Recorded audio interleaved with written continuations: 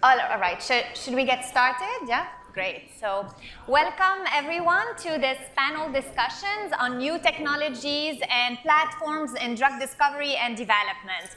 I'm very honored to be here today joining you in this summit. It's been a fantastic couple of days, just all of us coming together to drive forward innovations, build new relationships. I love Jodi's intent of meeting at least 50 people. I think that's what she said, 50. I hope all of you are doing the same and using this opportunity to build new relationships, to drive ideas forwards to fruition. I'm Carine Boustany. I'm the site head for research at Boehringer Ingelheim here in Richfield. We're situated about an hour from here. So we like to think of ourselves as part of the greater New Haven area, and we're really just thrilled to be part of this buzzing ecosystem that has been blossoming over the past few years here.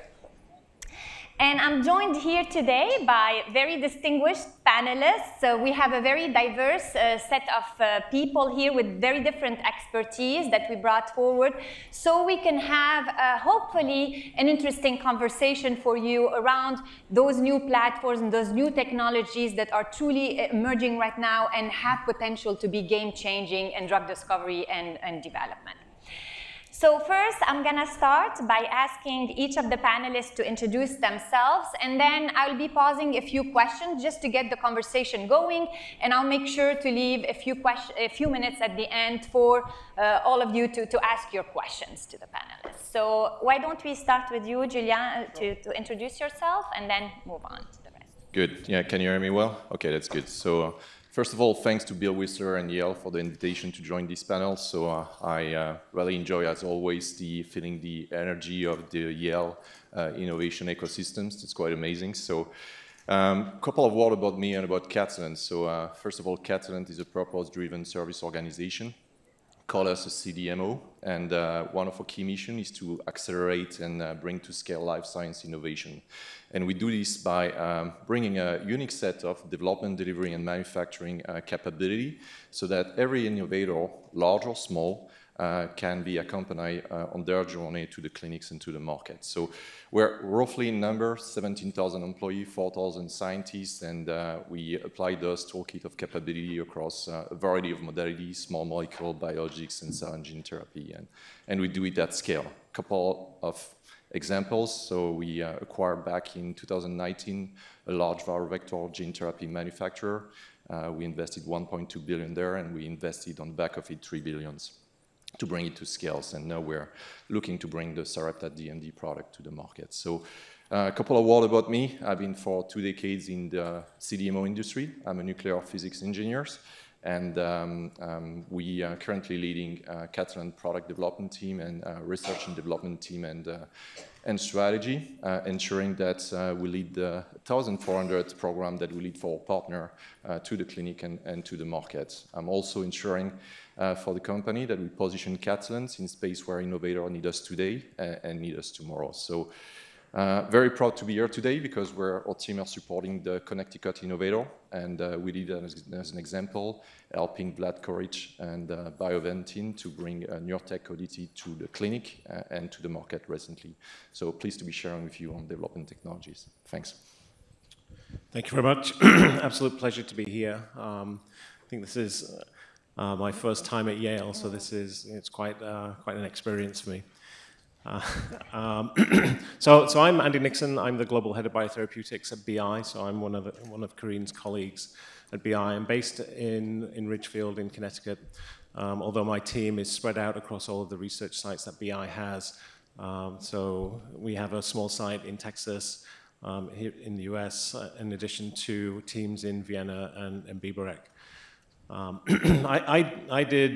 my career started in biotech, so I did almost the opposite to what people would normally do. And so I spent from 1999 to 2016 at a biotech company called Dyax, where I was responsible for peptide, protein, and antibody discovery using phage display. And then in 2016, I joined a startup company called Magenta Therapeutics, where I was responsible for building out the conditioning program. And the idea at Magenta was to make bone marrow transplant a safer, more effective therapy so that we could then use it to reset the immune system. A really interesting idea, and one that I think really has the potential to deliver. Some challenges, of course, with the approach, and what I did at Magenta was to set up the conditioning program, which was to use antibody-drug conjugates to ablate bone marrow cells. And then, going from that startup environment, I joined BI in 2017, where I'm responsible for all of the biotherapeutics discovery activities to support all of the therapeutic areas, from immunology and respiratory to cardiometabolic diseases, to oncology and our cancer immunology efforts. So a really big spread of activities. And it's an absolute pleasure to be here and talk more about new modalities. Hi, everyone. I'm Mira Chaurushiya with Westlake Village Biopartners, which is located in Westlake Village, California, if the name left some doubt. That is in the Los Angeles area. The firm is a young firm, been around since 2018, very strong focus in the life sciences and specifically early stage. So a lot of company building, specifically in the therapeutics area, in Los Angeles, but broadly throughout the US as well. So in that 5 years, we've started about 23 companies. We are managing about $850 million currently, so it's an exciting time. We invest across modalities and across indication sets, so looking forward to the discussion today. My background, I'm a scientist by training, so 15 years in academic and industry research in a wide variety of areas. I think that's reflective of the investments I've made over the last almost decade in this industry across therapeutic areas and modalities. Sort of fell into venture by sort of a happy accident of meeting great people in the Bay Area. I was at a firm called 5 AM Ventures, which has offices close nearby here in Boston, and also in San Francisco. Was there for 7 years before just recently moving to Westlake about 15 months ago to help build out the firm, make investments, and also help build out the LA ecosystem, which has some features similar to Connecticut in that it's surrounded by some very more well-developed areas, but there's a lot of potential in LA that we are looking to build out as well. So pleasure to be here, and thank you for having me. Hi, I'm David Barry. First, thanks for the opportunity to be here today. Brief background, MD, PhD by training, joined Flagship Ventures, now pioneering about 17 odd years ago, helped to build the company creation practice, which has now launched about 80 odd companies. About 3.5 years ago, I stepped out to launch a company called Valo Health. And Valo is an AI, if you will, for drug discovery and development company that's building an end-to-end solution to fully integrate data and architecture across the entirety of the ecosystem. We've had a wonderful team that we've been working with. We've been supported by investors to the tune of about $550 million, and have been privileged to be able to take a number of drug candidates into the clinic and launch a couple of products, which I'm happy to talk to everyone about as we progress in the conversation today. Good morning. I'm Chris McLeod. I'm with a local venture fund called Elm Street Ventures. We're an early stage investor here in New Haven that focuses on life sciences. Across our two funds, we've made about 32 investments. I'd say 80% of those are in Connecticut. About 60% of those have licenses or a Yale founder. And about a quarter of them, we've either helped co-found or been the first term sheet that a company's had as an investor. So like to look at the new technologies that are coming out of Yale and try to get them commercialized. Personally, I've been an operating executive in a couple of industries. I moved into life sciences in '99 when I joined Curigen here in town. I became CEO of 454 Life Sciences, a high-throughput sequencing company that was acquired by Roche. So I worked with Roche for a while and did a little backwards, or maybe more traditionally, I guess, in terms of after launching the desktop sequencer there, became an entrepreneur here and started a company to develop antibodies more rapidly. We sold that to Abcam 7 years ago, and it was at that point that I became a venture investor here with Elm Street. Thanks, Chris. Good morning, everyone. I'm Alex Zisson. I'm a partner at a private equity firm called HIG Capital. And we have about $55 billion under management. So we do all sorts of things, industries around the world. But healthcare actually happens to be our biggest area. And I help run a dedicated healthcare life sciences fund. And I've been there, gosh, I'm in my 8th year. And before that, I did similar investments for 12 years at a firm called Thomas McNerney, also based in Stanford. And before that, I was a pharmaceutical and biotech analyst on Wall Street for about 12 years at a JP Morgan. But most of that was at a firm called Hambrecht & Quist, which became part of JP Morgan. Great. Thank you very much, all of you, for joining us today. As you can see, we have a lot of expertise, first of all, on this panel, and a very broad set of expertise, ranging from expertise as CDMOs, pharmaceutical companies, venture funds, company creation. And I hope everyone will take advantage of this in the discussion. Maybe I'll get started with Andy, since you're my colleague.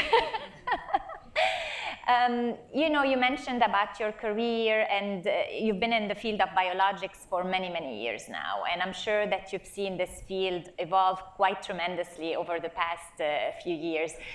Can you share a little bit now about new emerging technologies or modalities within the field of biologics that, in your eyes, have potential to be transformative and have potential to enable us to bring forward these therapies for the patients that we're all hoping to achieve? Yeah, sure. I mean, it has been fun for me to kind of be in antibody discovery for such a long time, and to kind of go from a period where we were just excited to be able to get a binder to now to be able to ask much more sophisticated questions.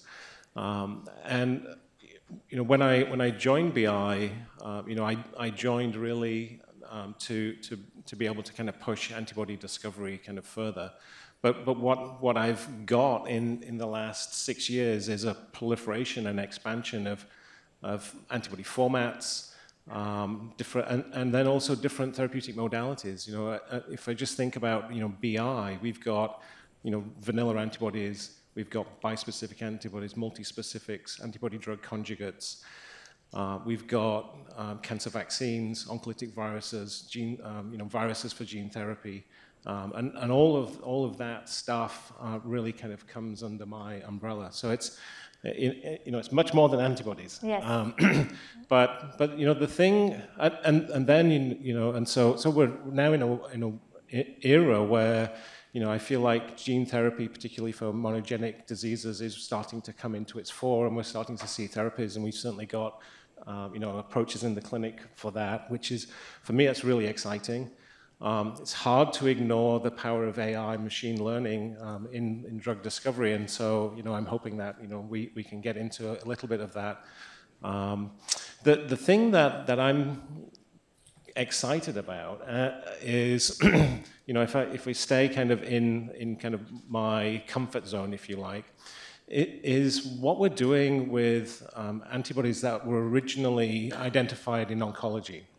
And so, in the oncology space, yes, we started with, regular antibodies, but now we've got things like conditionally activated antibodies that give us the specificity that we need for tumor targeting. We've got, 8 T-cell engagers, ADCs. And the thing that I'm starting to see, and it's really one of the cool things about being at BI is being surrounded by very creative and innovative scientists, is people in non-oncology fields looking at some of those technologies and saying, how can I apply that to my disease area?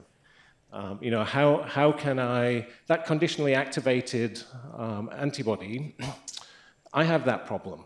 How can I use that in a non-oncology indication? Or, we also have replacement proteins. We know that, this replacement protein, we could talk about cytokines all day, is incredibly toxic. How can I, manage that toxicity and have specificity to a tumor? Can I use some of this masking technology? And so seeing how those approaches that originally started in other areas are now starting to seed innovation in the non-oncology spaces, for me, is really powerful, and is starting to drive some of the thinking and some of the directions that we're going in at BI. Yes, certainly, the tissue targeting or the cell type targeting it definitely opens up new avenues for us to overcome some of the safety concerns we've seen with mechanisms. Absolutely. And Mira, in your role, you serve on multiple boards, and I'm sure you see a lot of things, and you mentioned you invest in small, large molecules, etc. Can you give your perspective, in your eyes, what's now new and emerging, maybe particularly in the field of small molecules, since we just had a nice overview of the large molecules? Sure, yeah. And I looked back at the investments I've done, and while I've invested broadly across the spectrum, a third of the investments I've done have been in small molecules, right? And I think, especially these days, it's very easy to discount the innovation that's happening in small molecules and how important they are as a therapeutic modality. If you look just politically, what we hear from our later stage brethren is there's going to be less investment in small molecules because of provisions in a recently passed legislation, the Inflation Reduction Act, that limits the commercial opportunity specifically for small molecules, right? So not biologics in a similar way. And if you sort of peel back, why is that? It seems to be that small molecules are associated with non-innovative modalities, that they're the old pharmaceuticals. And I sort of come back to first principles as a scientist and the need to be optimistic as a venture capitalist, which is the fundamentals are 90% of the druggable targets are inside cells. And small molecules are the best modalities to get inside cells. And we understand small molecule development very well. And I think if you look at sort of the three opportunities that are sitting on my desk right now that I'm most interested in, they are small molecules. And they've innovated on small molecule chemistry in very distinct ways. So one, of course, and this is already mentioned, is the power of AI and machine learning. Remember, there's, if you look at the statistics or the numbers, and the numbers are sort of, ballpark, but let's say there's 10 to the 63rd organic, stable molecules that are in drug-like space. We clearly have not tapped that potential, and AI and machine learning approaches, when applied appropriately, can really help us start to get at that and get to both best-in-class and first-in-class molecules for druggable targets. And so a ton of innovation there that I think is going to become very important. We also see, really, I would say in the last 5 years, innovations in chemoproteomics and other ways of really starting with the chemistry and fishing for the targets, right? So we're very used to starting with targets and looking for chemistry. And by starting with the chemistry, we're able to really start fishing for targets and start to imagine what's possible if we reverse that paradigm. And I think a lot of the early stage efforts which are maturing are really interesting there. And then sort of the third is just all of the innovation from medicinal chemists, new functional groups that are being attached now that we didn't think to attach to small molecules, and just building out that arsenal. That's probably the third opportunity that's sitting on my desk. So I think there's, and obviously all of you don't need much introduction to PROTACs, which have been a game-changing modality that's sort of born and raised here, and molecular glues coming along as well. So when I think about sort of two things, where's the innovation that will make a phenomenal difference for patients as medicines, I think small molecules are a modality that we will continue to use. And so my perspective, sort of as an early stage, having to be optimistic person, is we will absolutely be continuing to make investments in small molecules, and just believe that our job is to look around the corner. And when we demonstrate that these innovative technologies are enabling us to drug things we've not been able to drug before, and that they're going to become valuable medicines, and prove that out, then people will realize that value. We will figure out a way to realize that value. So. That's a very good point, Mira, and that's something actually that worries me quite a bit when I see a lot more focus on large molecules versus small molecules, particularly for diseases of the central nervous system when you need blood-brain barrier penetration, all the mental health, etc. That will suffer from a lack of focus on small molecules. So we need innovation there, and there is absolutely the opportunity to do so. And you gave a few very nice examples. I know many people are familiar here with the PROTACs, and thank you for mentioning additional ones. And Alex, you're also in a similar role to Mira, and I know you also invest in emerging technologies. I also noticed that you invest in drug delivery systems. Can you share, first of all, with us what constitutes for you sort of a winning technology? How do you choose to invest in a technology? And then maybe comment a little bit about the new discoveries in drug delivery platforms. When we look at drug delivery systems, we generally don't invest on the system itself as a platform.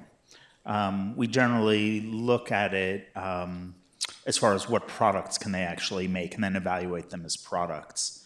There's no real magic, I think, in drug delivery systems these days.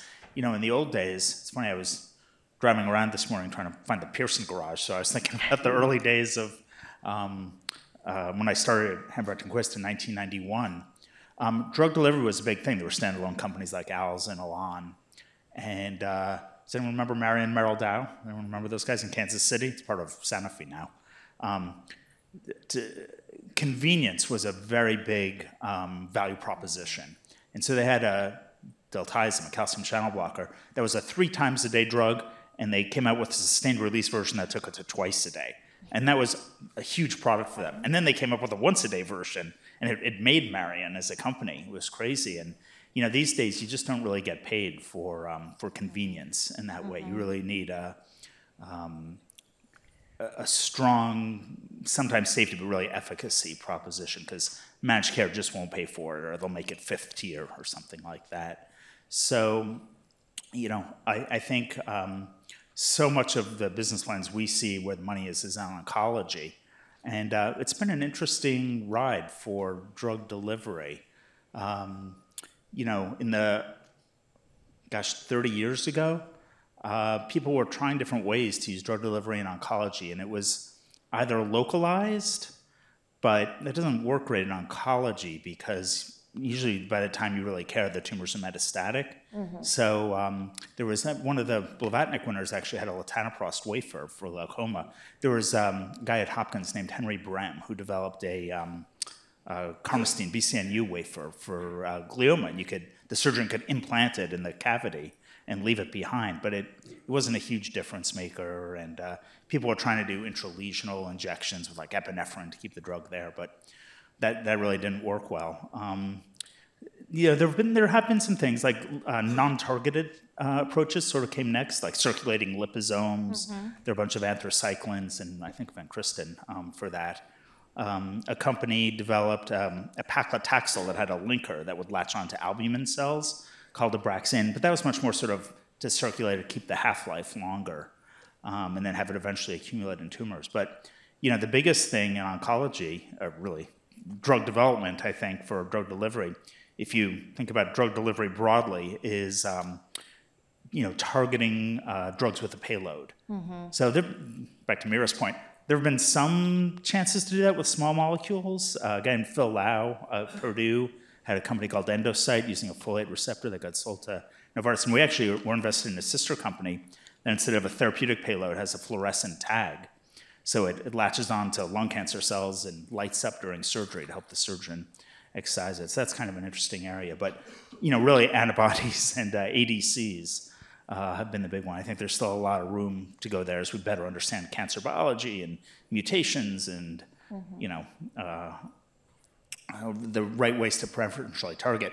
The biggest area, it's not quite bleeding edge, but still cutting edge that we're looking at is instead of a chemotherapeutic or a toxin payload, attaching a radionuclide, a particle emitter. And that, we'll see. There's just been a couple now, but if you can really get it very locally targeted to malignant cells and have a particle emitter that really only emits in a very, very narrow range, that really could be the best of both worlds. So there's a lot of startup issues. It's expensive, and manufacturing is tricky, and depending on the half-life, you have to manufacture it kind of very close to where the patient is. But that's an answer. That's probably the hottest area we're looking at in drug delivery for therapeutics right now. That's very interesting. And also thank you for mentioning the patient multiple times in the discussion here, because patient centricity is really essential in the areas of drug delivery particularly. So I'm really glad that you take the patient's perspective into account as you're choosing where to invest. So great. So Chris, now you're a managing partner at Elm Street, and you also invest in life sciences. Can you share your own perspective on how you select where to invest right now, and what are new technologies that you've been investing in?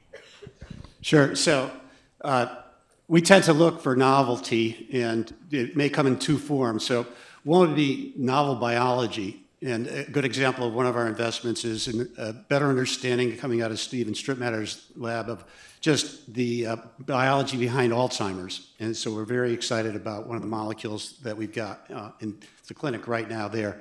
But most of what we're looking at would be, I consider, new technology. And I guess a little bit unlike Alex, we go in so early that we're in before you know what the real clinical indications are necessarily going to be. So we really do try to understand the technology and how it might be applied more broadly. And if you look at our portfolio, there's probably three areas that we focused on recently. We talked on one, which are the PROTACs. We were early investors in Arvinas, and we're now invested in Craig's other companies that he started. Mira, you mentioned molecular glue, but it's innovative in the sense it really does blur the lines between what's a small molecule and what's a biologic, because it's orally available. And my colleague likes to say, it's two pieces of gum on a stick. And what you've got on one end is a molecule that's going to bind to your target protein, and then you've got a molecule on the other end that's going to be what I'll call an effector molecule. So in one case, like the PROTACs, it's to recruit the proteolysis system within a cell. With molecular glue, you're trying to do different things, and that's what one of our investments, Halda, is working on now. So that's one theme of innovation in terms of this nexus between small molecules and proteins. Another one that we're really interested in is in delivery. We've got not just ADCs, but again, coming out of a Yale lab, a technology that targets chemotherapy to tumors because of their acidic environment. So using Don Engelman's work in the Warburg effect to try to use that so that you don't necessarily need to have a protein on the tumor that's unique to the tumor, but instead you're going to that tumor environment. We also have a technology that's come out of Mark Saltzman's lab at the Yale School of Engineering here, which are bioadhesive nanoparticles. So again, trying to increase the therapeutic index by delivering the chemotherapy directly into the tumor and having it stay there. And then probably most of our investments are around a therapy that we haven't really touched on that much so far. It's a little bit of the gene therapy, but it's what we'll call, I'll call cell therapy, and it's the CAR Ts that you've heard about. Really revolutionary technology where you're engineering T cells to attack a tumor. The challenge right now is just the expense, the cost of doing it. We've got investments in early stage technology companies that are trying to address some of those bottlenecks. Two here that are trying to help scientists pick the right clones that they then want to use for the treatment. But a third, which is a technology that tries to address the constraints that you have in terms of getting the payload into the cell. There's a trend that's going on now that's, I think we could talk a little bit more about it, Andy, moving potentially away from some of the viral vectors because of the concerns with how they integrate into the genome, and starting to use CRISPR, which can be a lot more precise, but poses a lot more delivery challenges. And this technology that we have for transfection allows the delivery, not just allows the delivery of bigger payloads, but also is less invasive to the cell, yields a much higher percentage of healthy cells that then can be reinfused. And the premise is that not only can you reduce the manufacturing costs, but most importantly, from the patient perspective, we can reduce what they call the vein-to-vein time for how long it takes to engineer the cell and get it back into the patient.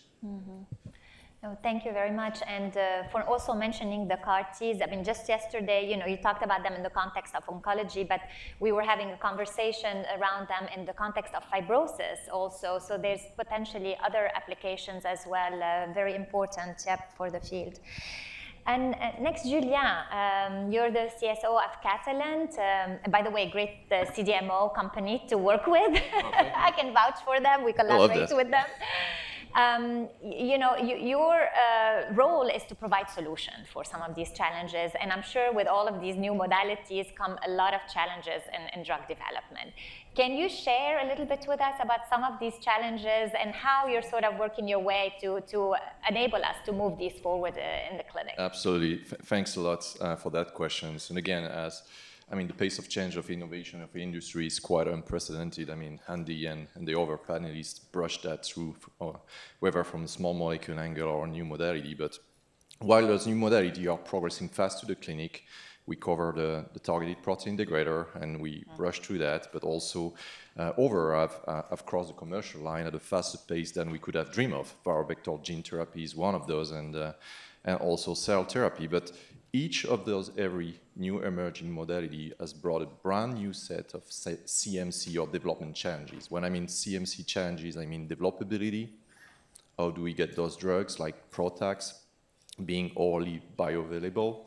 They bring their own set of challenges, meaning manufacturability and scalability. How do you bring those therapy to the broadest patient populations? Most of those have been eating rare patients, rare diseases, small patient population. But as of today, when we think on bringing those to the higher patient population, even DMD is a step above. How do you manufacture those stuff? So a month ago, I was sitting at the International Conference for Advanced Manufacturing organized in Boston. And Peter Marks was chairing one of the sessions where we discussed those prevalent topics. I can tell you, this is a topic that's really hot with the health authority. When you develop a new therapeutic, you better have to think of getting the right manufacturing process from the get-go. I recall those days in the early 2000s when we were speaking about monoclonal antibody. We say the product is the process. This was a big problem to characterize those. We figured it out. The industry, smart discovery people, scientists, biologists have figured it out. Now we're in the era of cell therapy and AAV, where we're hearing the product is the process. This is not true. And going to quote a couple of examples where I think groundbreaking innovation will and must come. And that's the reason why we form our own technology investment fund with a large private equity firm in Los Angeles called Leonard Green Partner, so that we invest in the next generation development, delivery, and manufacturing technology that innovator will need from us tomorrow. Viral vector gene therapy, the way those things are manufactured is very rudimentary, grossly inefficient, and not cost-effective, let's say it so, right? You cannot scale it the right way. It's not the way you manufacture monoclonal antibody with fed batch bioreactor. You just use brute force triple transfection, because there's a scientific barrier that people have not been figuring out. One of the protein, the Rep protein, which is one of the proteins that generate transcription of AAV, not one of the constitutional protein, is toxic to the cells when it's stably expressed. Guess what? There's going to be a time. It's not a question of if, it's just a question of when this problem will be cracked, and you'll be able to express viral vector on the way you express currently monoclonal antibody. And there is a big need for those. Also, the quality of those viral vector is conditioned by these brute force triple transfections. How do you explain that today in AdCom meetings for the Sarepta DMD product? The key point of the discussion was saying, why do I get 40% of empty capsids? Guess what? 40% of the stuff you inject to patients that is not directed to the purpose you want it to be. And I can tell you there's many, many, many more of those developability and CMC challenges that hinder those therapeutic innovations that brighter people than I are addressing every day to come across many patients. He's pointing at you, Andy. Yeah. Pressure. And the last one, one thing that keeps me up at night is I'm fascinated about cell therapy, but much more looking, we made an investment in iPSC to bring the highest quality banks with the highest genomic integrity, and I know Yale is also spearheading some work in that field. The thing is that when you got this stuff that reach 10 patients, you're going to make a 2D growth, you're going to get a couple of passage, it's going to get good genomic integrity, but the next question is, when you're going to bring it to phase 2, phase 3 setting, faster than you hope, faster than you think, either for Parkinson, NK cells, or iPSC-derived CAR-T, then you're going to have to grow the cells in bioreactor. And if you grow the cell in bioreactor, like for monoclonal antibody, you induce favorable mutation. And this is already happening on iPSC. Those favorable mutations preserve the growth of the cells, and they also maintain the stem cell state. So we see it in labs. At the upper scale, we make hundreds of liter batch size. The cells are no longer able to differentiate it. And those mutations that you cannot detect in low scale, they will have a maybe safety problem. They might be a concern to you. So if you anchor your product that's poorly characterized with a process that's not deemed to be scalable, it could be checkmate. So we're very committed to investing in those next generation manufacturing platform and technologies to enable that. And I think the industry should be too. So thanks. That's excellent, and I really hope we can crack that nut for the viruses. I think this will be truly game-changing for the field. David, I might say you're a serial innovator. You've founded over 25 companies, I saw. When you look back at everything that's happening now in R&D, what do you feel are the major gaps that we have in the field to discover better medicine? What does the world need to become better at discovering and developing transformative medicines? How long do I have? We only have till 9:50, and we want to allow for a few questions. No, sorry. So this is the question you asked is exactly what got me into this whole field of data and AI. And the essence of this is when you look at, I hate to put it this way, but the history of drug discovery and development, we've had a lot of people using best efforts of the tools and the technologies that we have in the day to try to make a big dent positively in patients' lives.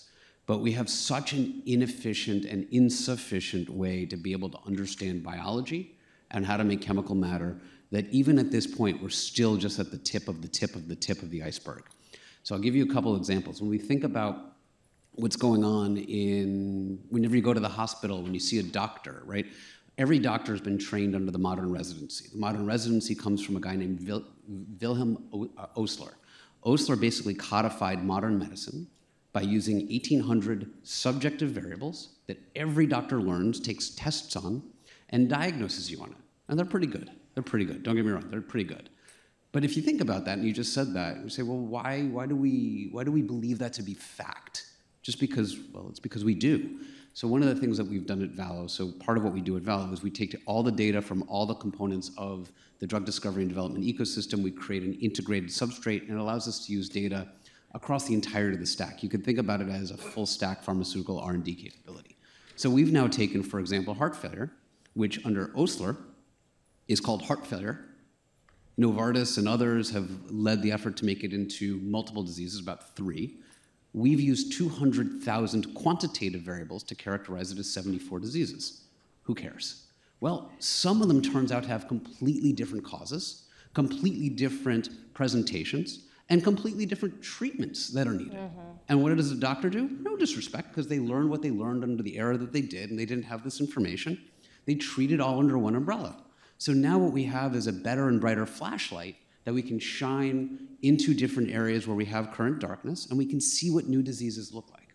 That's something that we've built. We make it available as a tool. We work with others. We also develop our own drugs on it. Then it comes to making molecules. And Mira described this in a very interesting way, right? There's 10 to the 63rd theoretical molecule space. The entirety of the drug industry, in its entirety of its history, has screened less than 1 trillion molecules.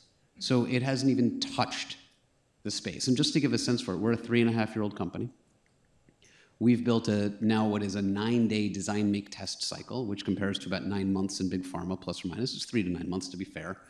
And in that period, 2 days is computational, 7 days is wet lab.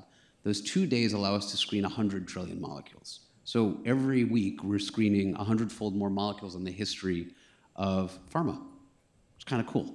Allows us to find all sorts of really, really interesting things. Again, we make that available as a service. We sell it in something called Logica, but it's also an offering that allows us to work with academics, because usually at a conference like this, someone will say something about a term called the Valley of Death, which is a fancy way of saying there's more ideas than there is money, right? And it's true.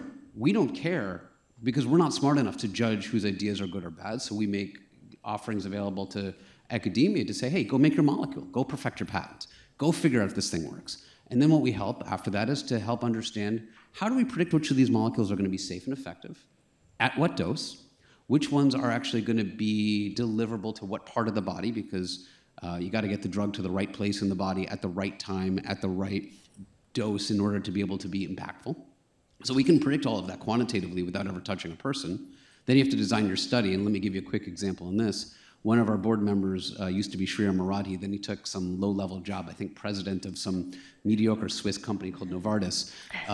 So we had to let him go for that. It was unfortunate.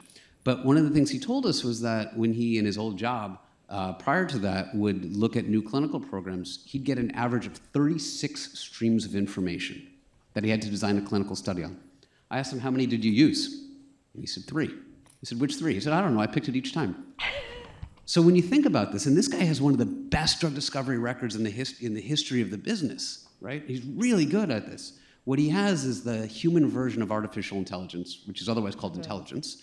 And he uses that to figure out what are the variables that provide the 80-20 rule.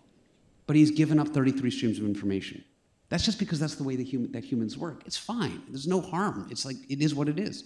But computers can take it all into account and design better studies. And that's what we do. So we design studies that are 20% of the size with the same statistical powering. We can find patients who are going to progress in their disease, which means you can see an event. We can figure out inclusion-exclusion criteria. And again, all of these things, not only do we develop our own drugs, but we make these available to the community, because our view is, look, there's not one company that's going to solve this. This is something where we have to take on the challenge of the future, because with 13,000 known diseases where we sit today, not including what we're trying to figure out, and 1,500 that have been approved since the time that the Wright brothers invented flight, we're nowhere near where we need to be. And I'm giving credit where credit's not due, because how many of them went after HMG-CoA? How many of them go after PD-1? They're all important drugs, but we're not 1,500 drugs in. We're not 1,500, diseases in. We have a lot of progress that we need. And to me, the whole question is, how does technology allow us to tip that scale where we can start moving in order of magnitude, orders of magnitude? And we need tools and technologies that allow us to change fundamentally. Very well said. Thank you, David. I'm sure you have a lot of questions for these panelists. This was the last topic was also very provocative. So if you'd like, please come forward with your questions. I don't know if we have a microphone. If you want to raise your hand. Okay, we can. Okay, so my name is Frank Lee from Barnard Eagleham. So I have a question for all the people, sitting there, except Carine and Andy, actually. Because he knows what we're going to say. Yes, exactly.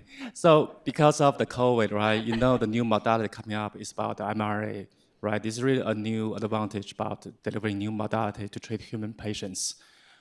From your perspective, what do you think about that one? Are you guys going to go after this new modality as soon as possible? Or also followed by a question like, how do you think about use AI to facilitate this kind of discovery? Yeah, so yes. So I would say two aspects to that. One comes back to the importance of delivery. And so, we've made investments in delivery. Actually, we made lipid nanoparticle investments in 2015. So before anyone cared what a lipid nanoparticle was, right? I mean, half of the innovation has to be around how you target these mRNAs to where you want them to go.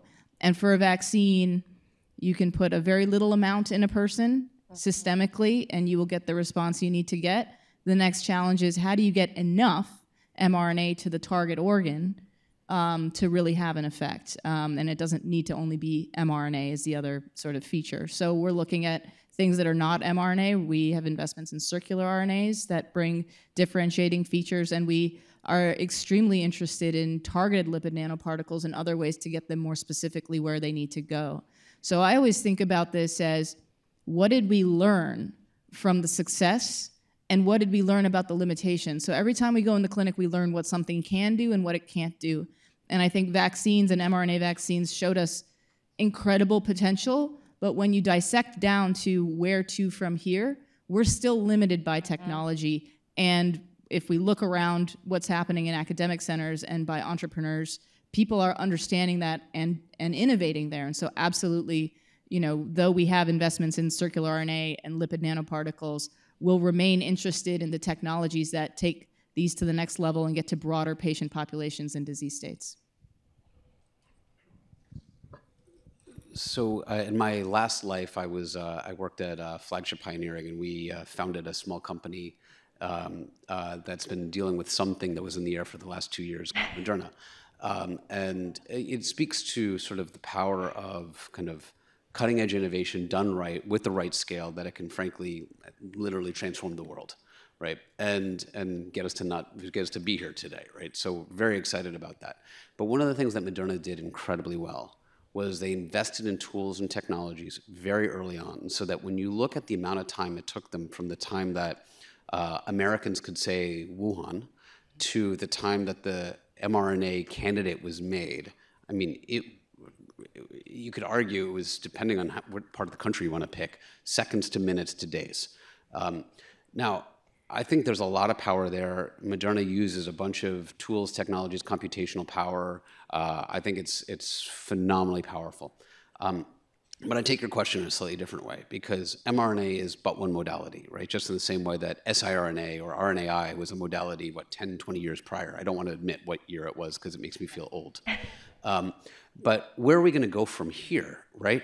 There's a lot of very powerful insights. So for example, at Flagship, we founded in, I think it was about 2020, a company focused on tRNA. Now, if I go and I talk to a bunch of folks, they'd say, oh, that's crazy, tRNA is fixed, right? We learned about it in grad school, it's done, right? But then you start realizing, wait a second, there aren't 64 tRNAs, there's 2,000 of them, right? And nature has this phenomenal way of conserving or not tRNAs in various states and disease states. And what we were able to do is use tools like AI and computational power from other sources to start understanding what those rules are, and it opens up a whole new drug class.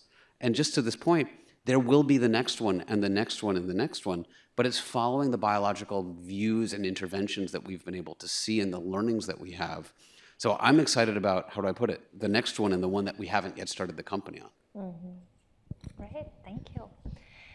Any other question? Yeah. Thank you for a great panel discussion.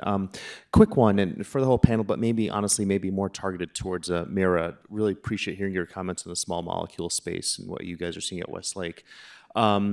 Curious to get your thoughts on the potential impact of the Inflation Reduction Act, and as you and your partners are assessing small molecule compounds, how that's factoring into decisions. As Julien can attest on the panel at Catalent, we're all seeing sort of a small molecule renaissance period of sorts, which has been great, but of course there's some potential headwinds down the road. So just curious to get your take.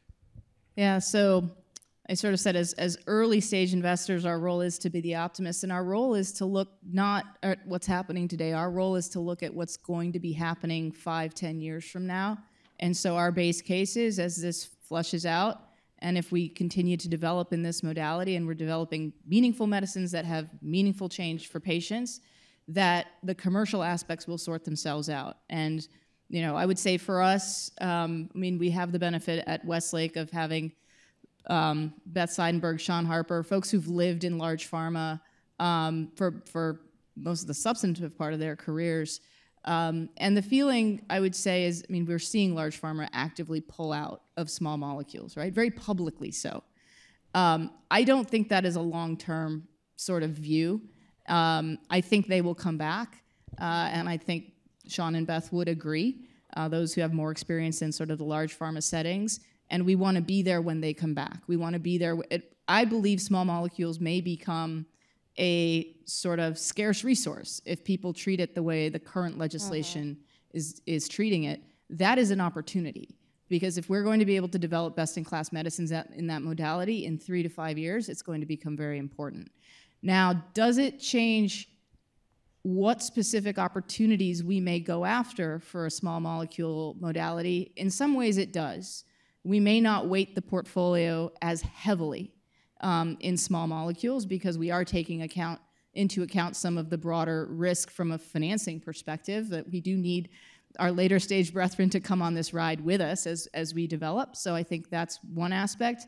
And I think the second aspect that we take into account is what are the patient population sizes of the programs that we are prioritizing. And so it's not that we won't do programs that have sort of smaller market sizes, but we will be leading those companies with the bigger, broader market opportunities to sort of buffer ourselves against some of the near-term impacts that may be there. So those are the two lenses that I look at it from, that we might edit what we do, but if we fundamentally believe in the medicines we're going to make, then we're going to sort of keep going. Can I just chime in from a research perspective? So, I mean, a lot of people kind of think of me as kind of all biotherapeutics all the time, but really, at BI, we're thinking about the patient. What does the patient need? And for us, that is really at the heart of everything that we do. And so if we think that the patient's going to be best served by a small molecule, we are going to go after a small molecule. And so that's really how we think about our research drug discovery programs is, what does the patient really need? And that's going to dictate the modality that we choose. Great. On this wonderful, optimistic note, I'd like to thank you for your attendance today and your participation in the discussion. Unfortunately, we ran out of time, but I invite you to reach out to the panelists afterwards if you have additional questions. Thank you.